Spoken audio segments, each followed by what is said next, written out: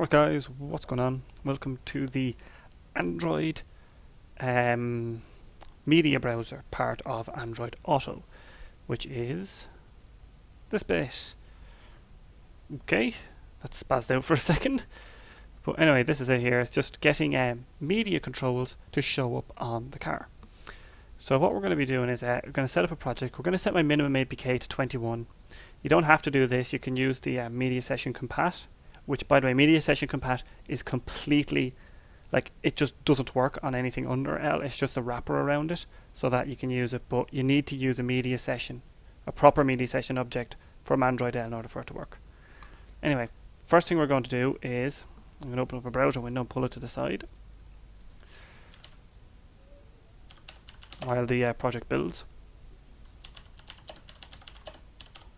I can't remember the manifest stuff you have to put in. I know what you have to put in, but I'm just going to, oh come on Gradle. Anyway,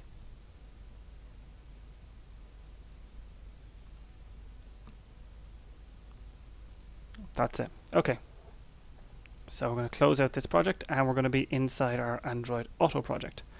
I'm going to switch this media browser thing to the left to, oh not the packages, project. I much prefer the folder structure rather than the other one, but just because I'm used to it. Okay, so we've got our standard project ready to go. So in order for media browsing to happen on Android L, in fact, I'm going to do something a little bit. I forgot to do this. Appearance. Sorry, I have a big font mode for doing tutorials in, which should make it easier for you to read. So in order for this to work, essentially all you need to do is you need to provide a service. You have to extend the media browser service, register in your manifest with an intent launcher, and add a little manifest metadata entry which tells the system, yes, we want to support auto with media playback. So first thing we're going to do is in the res folder we need to create an XML folder, so new Android resource directory, and we're going to type XML. There we go. Okay, so there's an XML folder, and we're going to create an XML file and we're going to call it, okay, so we need to actually change the root element. We'll get rid of it for now. We'll just change it to be a preference screen because it doesn't matter. And the file name we're just going to call it auto descript DSC. Okay. And in here, all we need to do is add this code. Now I'm copying this from the Google site on getting started with Android Auto, but this is all you need to add. Is automotive app uses media and then close the automotive app tag.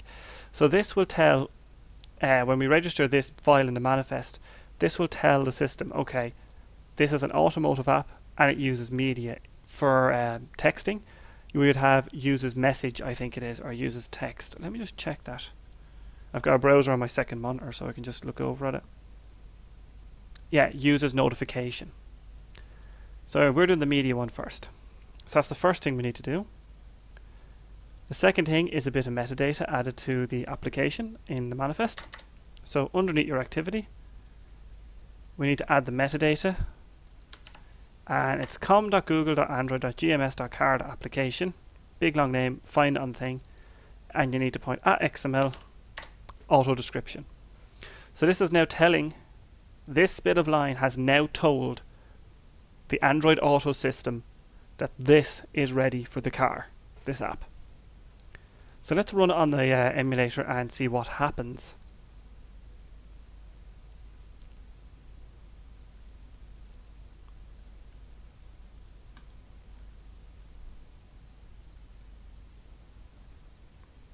Okay, so as you can see, it's coming up pretty standard. Okay, let's get out of that. Let's bring up the media sim again.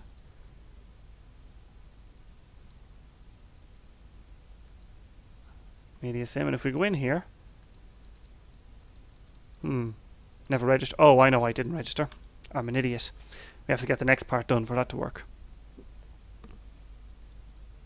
So the next thing we need to do is we need to create our media browser service. Now this fills in the metadata for the actual media.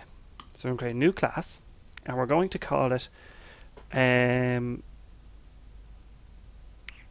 really know what to call it, honestly. I know. We'll call it Twist Media Browser Service.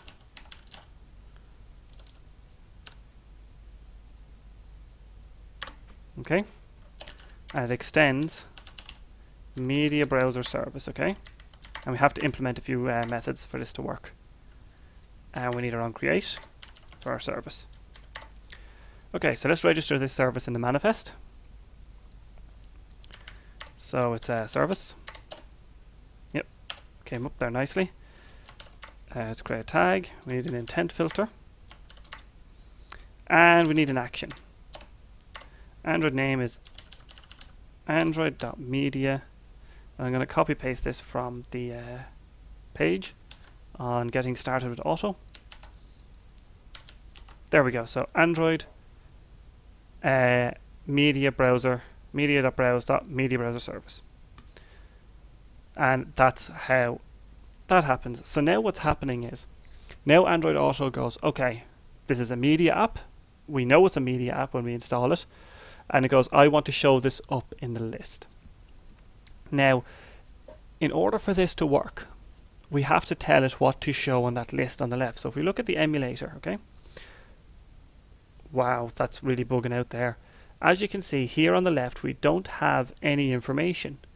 Here's normally a list of apps that the user can pick, but we don't have that because we need to tell it what to put there. And then what we actually put there is this browser root. So this is returning null, which means nothing will show up. So what we need to do is we need to create a browser root.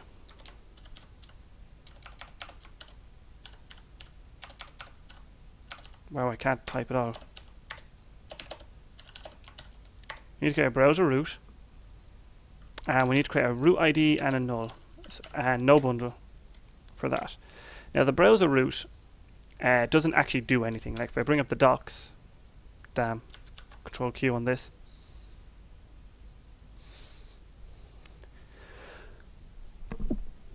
Sorry about that. I had a sneeze. But the browser root, we create the root ID. This is the root ID for onload children. I'll explain what that does in a second. But all we're going to do is we're just going to have it say test ID or test root. The user won't see that string. Okay, so return our browser root. Oh crap. Damn it, I need to rebuild that. I didn't return the object. That's telling me it's redundant, but yeah. Okay.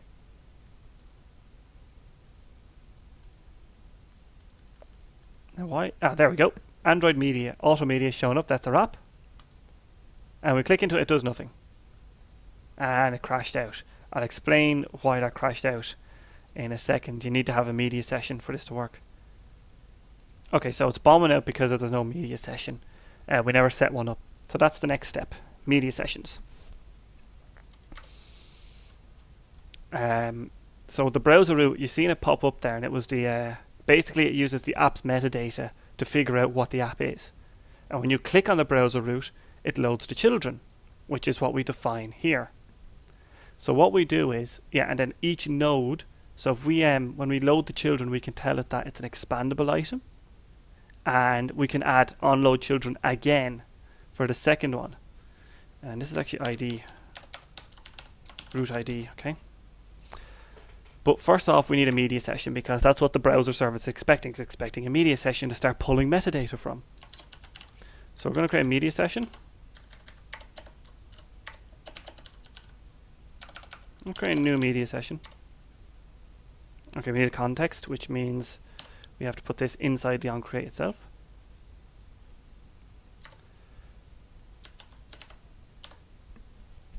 And this.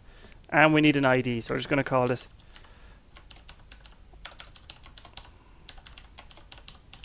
auto test media session. That's just for that sake. Okay, so we need to set the media session dot set active true, and then we need to call as media session dot token equals session get set. Oh damn it! Media session dot get session token and then we set our token on that. So what this has done is this sets up a media session, which is what Android uses to track what's playing media at what time. And these media sessions are used everywhere. They'll show up on your watch. They're used for sending media to TVs. They're used for external display. They're really, really, really powerful. And it also allows you to set up all the metadata. Let's make that private. Okay. So now we have our media session actually ready to go. So if we run this now, the media browser servers should be working.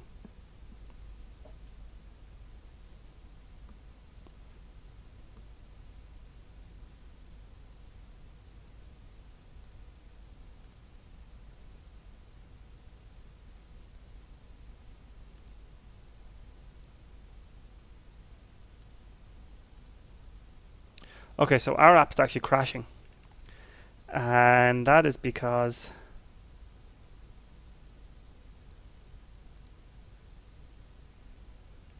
yes, we're not loading children. That's why it requires a little bit of work. But if we look at this here, you can see and auto media is showing up. Now the reason it's crashing is it's not able to load the children automatically. So if we click this, what's happening here is we click that, it goes into here and it can't do anything. So we need to fill in the onload children method. So remember this test root ID here we have. That ID, because this browser root is an expandable item by default, okay, that's being returned here. So if I actually log that out,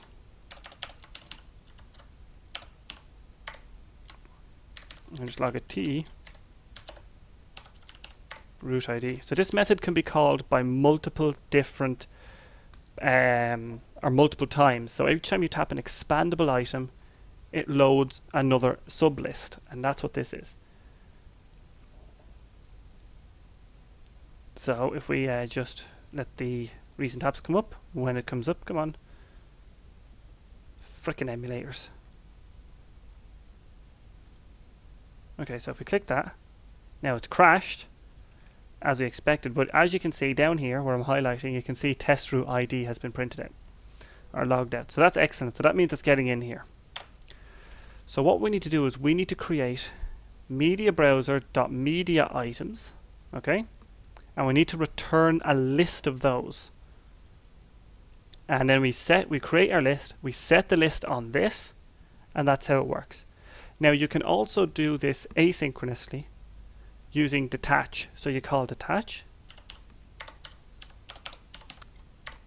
So list result.detach means that can return, and then at a later time we can fill in the children, which is good, the media browser items. And the advantage of this is if you need to query a database or something, you can do that. You can detach it, do your query, get your list ready, and then send it back so it can load up and keeps the UI responsive, which is very important. We're not going to do that though, so we're going to create a list. Media browser.media item. Media items equals new array list. Good old diamonds from Java 7 getting in there. So we need to create a media browser item.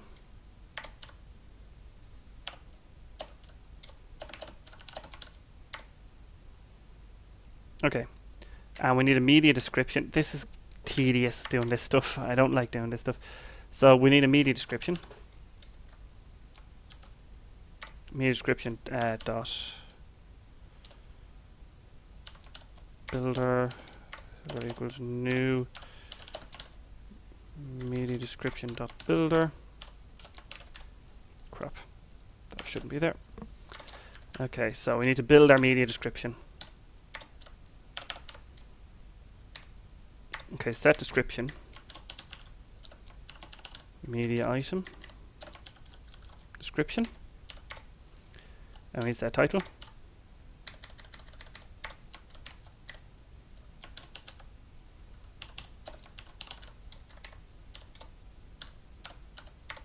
Builder dot set icon URI. That allows us to point to a URI on the file system, which is actually quite nice for loading up the image. Let's say you want to load up album artwork or something.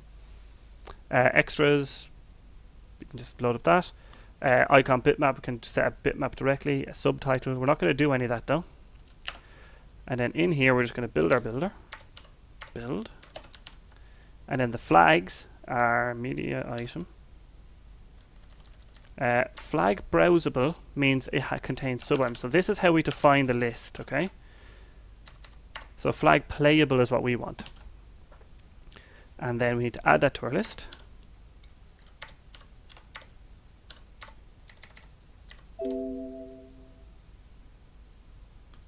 Okay, I'm going to close out my browser.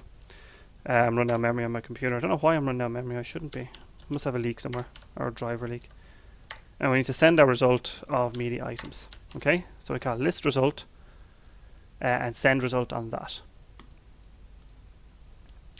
So now what's going to happen is you'll see how this works in a second. Okay,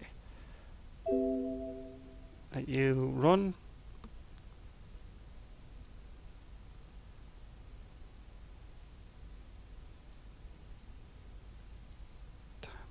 Hang on a minute. Okay, we'll just close out everything. Make sure it's not caching anything or doing anything hilarious.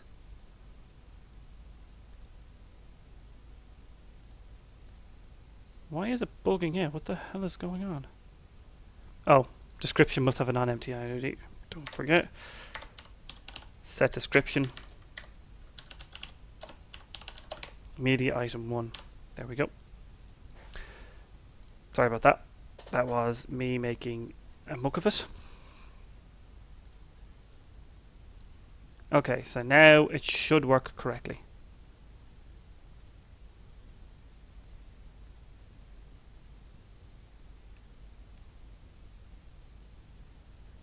Why did I set description? You copped that, didn't you, when you're watching this video? You looked at that and said, "Yeah, he did. He set the description, not the ID." Okay. There we go. So that's how it. Now it's working correctly. It took me a little bit there, but as you can see, click here. Auto media. So that's our app. This is where like Google Play Music and all that show up. Click that. You click media item. And then that media item has now been loaded into this, and then you can click play, pause, whatever. Now we still have to handle our controls. This video ran quite long, so in the next video we're going to finish this up. I'm going to show you expanding media items, and then what we're going to do is we're going to have handling play, pause, and stuff like that.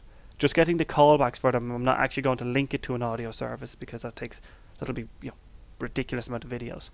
But what we'll do is we'll just get it to actually get the controls to start play, pause, and managing that and getting them from this.